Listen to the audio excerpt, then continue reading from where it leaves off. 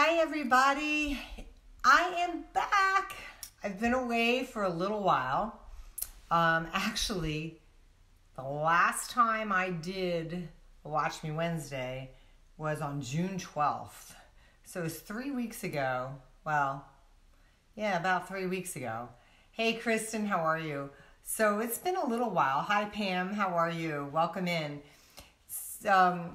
And I kind of wanted to update you on what's been going on, why I was away 3 weeks, and now I was on episode number 81 when I left, and now I'm on episode 82, but it's been 3 weeks. Hi everybody, welcome in. Hey Kathleen, you made it, awesome.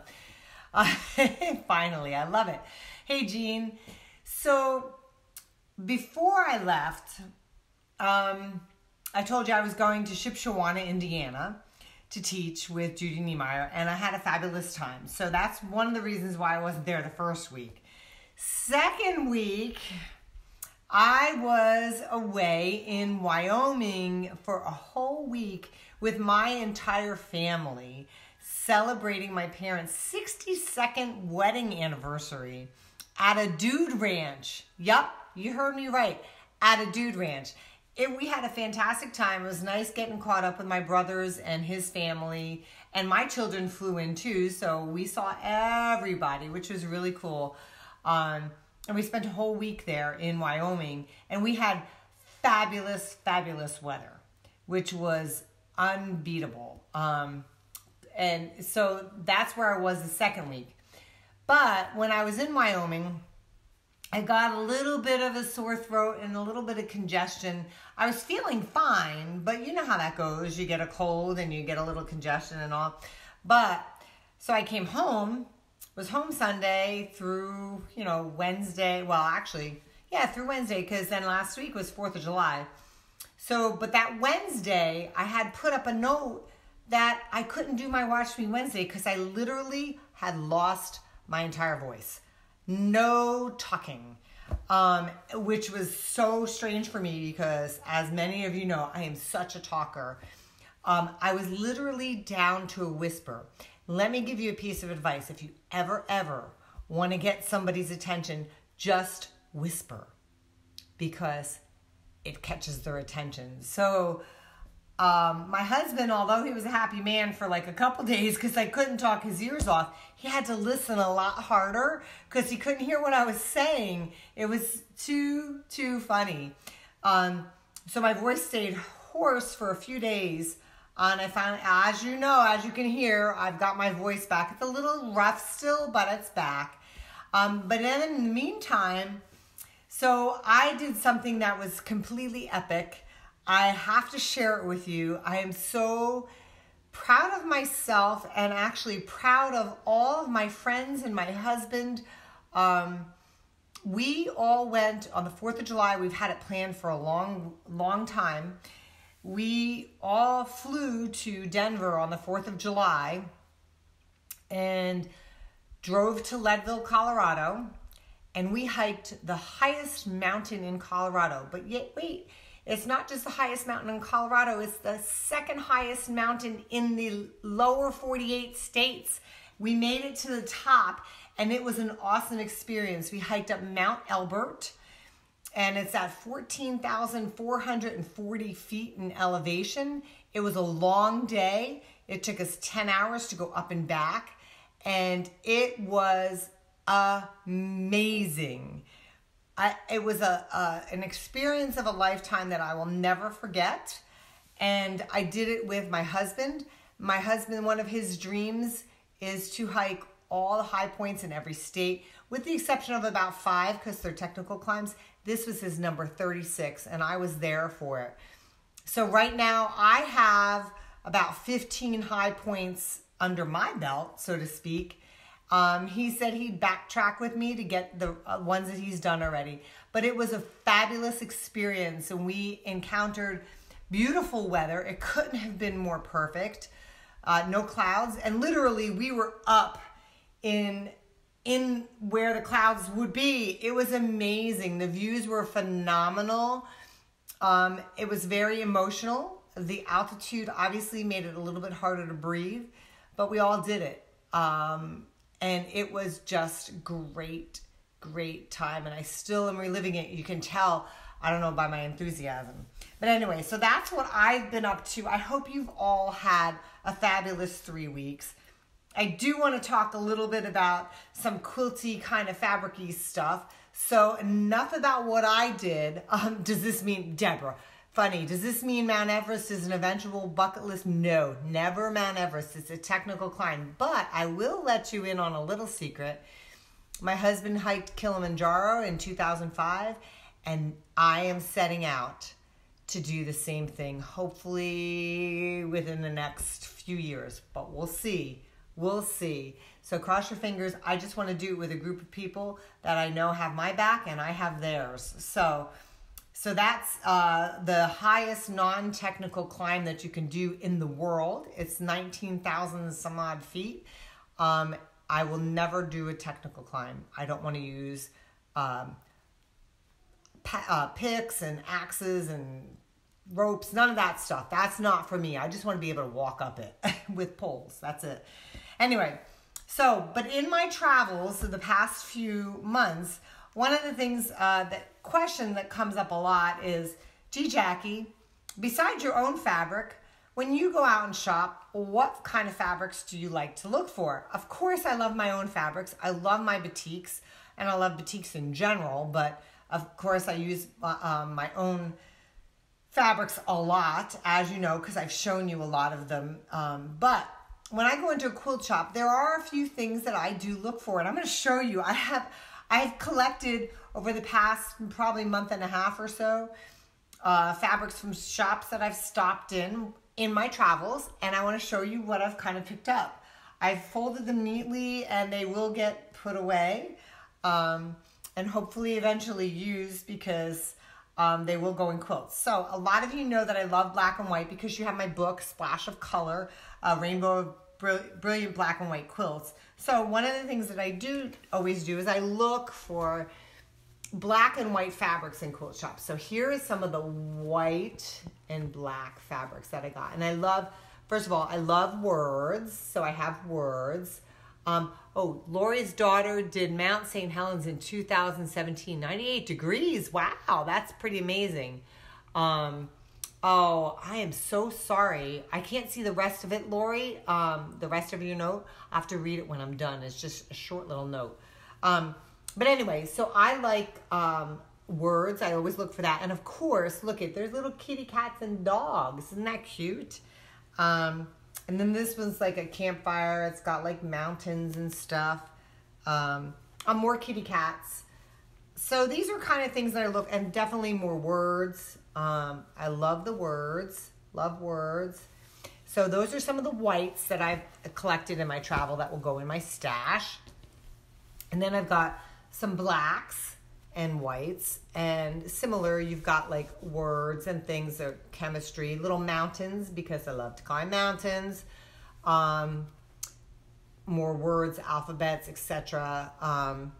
These I thought really look like mountains too. More words, a little Halloween. So those are some of the black and whites that I've picked up on my travel. Some of the other things that I picked up on my travel is and I know a lot of you know how I have this love affair with fabric from other continents. Africa, I love African fabric, true authentic African fabric, and true authentic Australian fabric. So there was a place when I was teaching in Dallas that had a shop that had Australian fabric. So of course I picked up some African fabrics, or not Australian fabrics. Sorry everyone. So I picked up some of these, and I have an extensive, see, aren't they beautiful, the pattern and the print on Australian fabrics? So Beth wants to know, how many yards do I get of each? Great question, Beth. So typically, when I'm collecting black and white fabrics, I typically just get a half yard, because I tend to like to use those scrappy. I like to make quilts with black and white scrappy. If it's something that I super duper really love, I'm going to get more. I'm going to get about a yard or so. But if it's something I really, really, really love, I get more. I usually get 3 yards or more. So I don't know if that gives you an idea, but if it's something I know that I'm going to use as a scrappy, just I want like little bits and pieces of it, I just get about a half a yard. Sometimes even a fat quarter, but typically not, typically half yard. So anyway, so that was the Australians that I've picked up, okay? Then these I actually haven't gotten yet to fold and put in groupings because I store my fabric in groupings. I usually store by color. So then I can go and just pull out a color I need. And a lot of you, if you go back in some of my videos, you can see my storage where I took you in and I showed you how I store my fabric. So you could see that. And I do store by color. So these are some fabrics that I just picked up. I just thought they were really pretty. And they are kind of coordinating fabrics. They've got pink, which, gosh, I can't stand pink. If you know me, pink is like one of my favorite colors. So I just picked these up, and I love figs, and I loved that they had a fig print. And of course, lime green goes great with pink. So those are some coordinating fabrics. And then, as I just told you, gosh, I can't stand pink. So I had to pick up all these pink fabrics, right? So, and they're kind of fun. There's that fig print again, and just pink again. It's just like lots of different shades of pink. There's more figs, and some flowers with the pink, and then just some geometric type with pinks, and just a tone on tone. So I love pink, and pink, by the way, this hot pink goes fabulously with blacks and whites, right? Don't you love it? So I picked up a lot of pinks in my travel, just saying. It just attracts me. Do you have like hey, there's Scott. Hey, Scott, good to see you. So do you have like a favorite color when you walk into a quilt shop that you're like attracted to and you kind of go to it like a magnet and then buy the fabric up? Let me know. So then another thing that I like to collect is striped fabric, because striped fabric is great for sashing and binding, just fabulous. Oh, and borders too. And so I collect those actually, going back to that question that Beth had, how many yards? So striped fabric, I typically pick up at least a yard. Because if you're going to do binding, if you're going to use it in binding on a quilt, depending on how large the quilt is, you want at least a yard. So I would rather err on the side of having more for the stripe than less. Because if I'm like, oh, this is a perfect binding, but I only have a half a yard and I need 3/4 of a yard, I'm going to be pretty bummed about it. So, I like some of the colors that are coming through. Blue, purples, awesome pinks. So anyway, oh wow, this is funny. Okay, I must have picked these up in 2 different places. This is hysterical. So see this stripe I picked up? Isn't it beautiful? Apparently, I picked up the same stripe somewhere else. So that's too funny. I must have liked it that much, right? So that's one of the stripes that I picked up. So let me show you some of the others. I'll hold them up individually. Here's one that I picked up. It's a green and kind of purpley stripe. Love it. Love it. That'll go somewhere. This one is kind of like, well, it's a rainbow, but like is that beautiful? So I consider that a stripe because it, depending on how you use it, it'll work out super nice in any quilt. And then this one is an Australian, but look at it. It's a stripe. So I love that. Had to get that. This one, you're going to love this. Love, love, love this. These are kitty cats, but look at how they're made. They're made like stripes. They're elongated cats. How fun is that, right? So that's a stripe as well. And then, of course, this is a K-facet print, but it's a stripe. Love that stripe. And then this one, love the colors in that too. Very cool colors. And I did a couple posts yesterday on cool and warm colors. So those would fit perfectly with a cool quilt. And here's some warm colors. It's the same fabric, but just different colors. And then this is the same as that green and purple that I showed too, but it's like those hot, warm colors, right? So those are some of the stripes that I picked up. Then I also picked up a couple novelty fabrics just because I had to. So if any of you know me, I love my cowgirl boots. So I had to get this. Now, I don't know what I'm going to make with it, but how fun is it, right? I have very few novelty fabrics, but I thought this is super fun. I can even do like a little purse or a little bag or something that can hold things in it. So I might do something like that. And I also like sloths, so I picked up these 2 sloth prints. Aren't they super cute? Super cute. So the sloths are on the tree there, and these are just the sloth faces. Aren't they sweet looking faces? So those I picked up. So those are the novelty prints that I picked up. And then I just picked up some super fun fabrics that I love. So in the vein of the black and white, if you have my book, I talk about black and white fabrics that I collect because I like to pair them with color. But I also have a collection of black and white fabric that actually have the color injected into them. And this is what I mean by that. So here's a black fabric. It's primarily black, but it's got the color injected right in it. I try to collect fabrics that look like this, that either appear to have the shape of a spot or a dot, and I have quite an extensive collection of them. So when I find something like this, I usually buy about half a yard. Then just some super fun fabrics. It's another one of K Facets, but it's fun. I like that fabric. And then this, I just love the yellow and pink together. This I actually bought, I think about 3 yards, because I think I might make a top out of this or a sundress. I'm not sure, but I bought enough because I thought that would make a really pretty garment. Then just some more fun fabric. This also I would consider a stripe, but it's fun. It's a K Facet fabric. And that's really fun too. You can see that I gravitate obviously towards the brights. Another fun fabric. And this one is super fun. Isn't that fun? It's a Robert Kaufman, but I love, love, love how fun it is. And you can cut it in various parts to isolate certain colors. And then another, this is a Philip Jacobs. And that's kind of what I bought in my travels while I was away. So yes, I do stop in quilt shops and I do look for things other than my own fabric. Of course, it's a thrill for me when a shop carries my fabric too. So that's an awesome thing. Oh, and I have a couple other things. I got a freebie for you. Yes, I've got a freebie for you. But first I want to tell you, a lot of you, I have to thank you all for your good thoughts and your prayers for my little quilt inspector number 2. He was sick when we got home.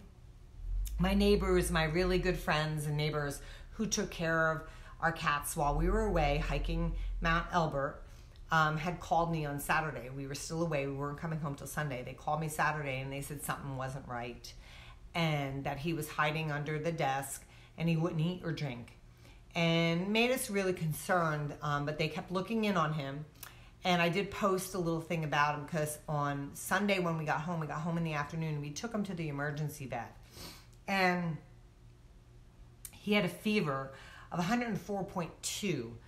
And apparently cats' normal temperature is anywhere between 100 and 102. So he was running a high fever. He was sore, like in the tail area too. Anyway, when we came home, he was still under the desk. He wouldn't come out. So we were concerned and we took him to the vet. They said that they would advise us to take him to the vet the next morning. So Monday, I took him to his vet and his fever had dropped, which was awesome.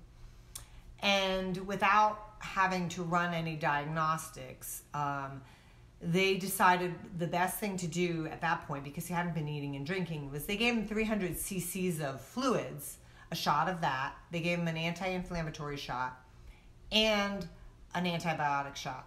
Well, when I got him home, that was just enough to get him to eat that night. So he did eat that night. Not everything, but he ate. And then yesterday, he ate even more. And today, he's back to normal. So whatever it was, whatever one of those shots it was, took care of it, took care of whatever problem it was. So he is all better, and I thank you all for your support, your love, and your prayers for him, because we all know our fur babies, they take over our hearts, and they really are one of our family. So thank you so much for all of that. Now, I want to tell you about this freebie before I go, because I think you're all going to like it.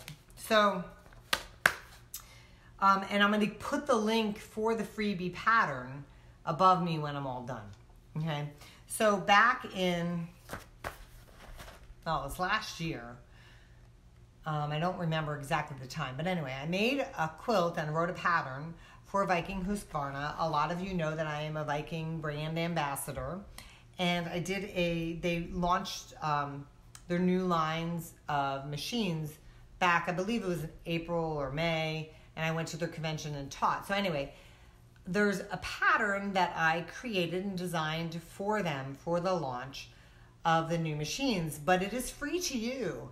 And all the instructions are there. It is a card trick quilt. This is the quilt. Now, I'm going to tell you right now that I know you can't read it on here. I tried to mirror image, because there is a function on here that every time I do a video, I can flip it a mirror image so you can read. So don't worry about reading this now. Now, it wouldn't work today for whatever reason.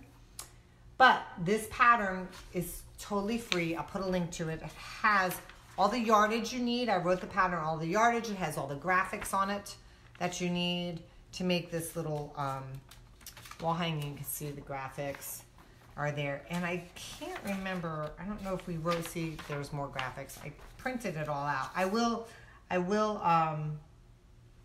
put the link to it for you. It's a wall size quilt. I'm not sure the dimensions have to be here somewhere, but anyway, it is a wall size quilt that you can make for free. I would love to see somebody make this in my fabric lines too. That would be awesome. If you go and you grab this link and you make the quilt, please post it for me or send me a message with a picture of it, because I would love to see it and then repost it. That would be awesome. So I will put the link for you. I hope you all like that. And I'm glad to be back, and good to see you all. I missed you for the 3 weeks I was away or incapacitated because I had no voice. But thank you for being patient with me. I hope you enjoyed today's episode. And yes, I will be here next week, unless, of course, I lose my voice again, which I'm hoping not to. So we'll see. Anyway, hey, listen, happy quilting all. Thanks for joining me today. Have a wonderful day. Love you all. Bye-bye.